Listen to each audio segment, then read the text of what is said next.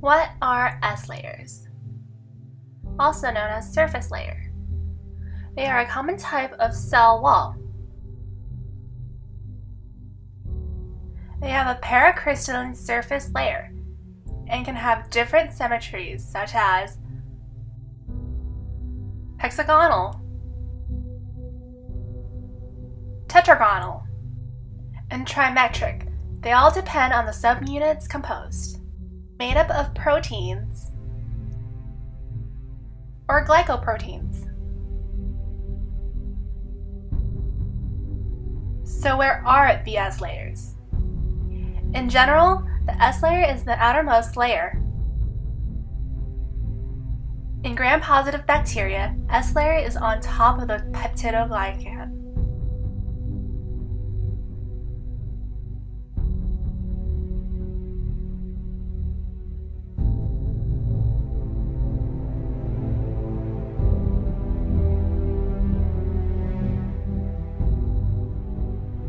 In gram-negative bacteria, the S layer is on top of the outer membrane associated with the LPS, the lipopolysaccharide layer.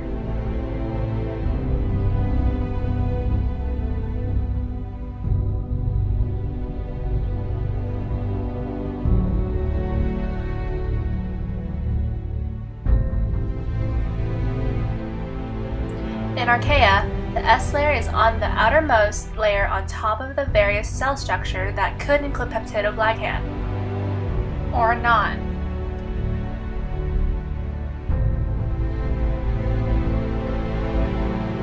What are the biological functions of the S layer?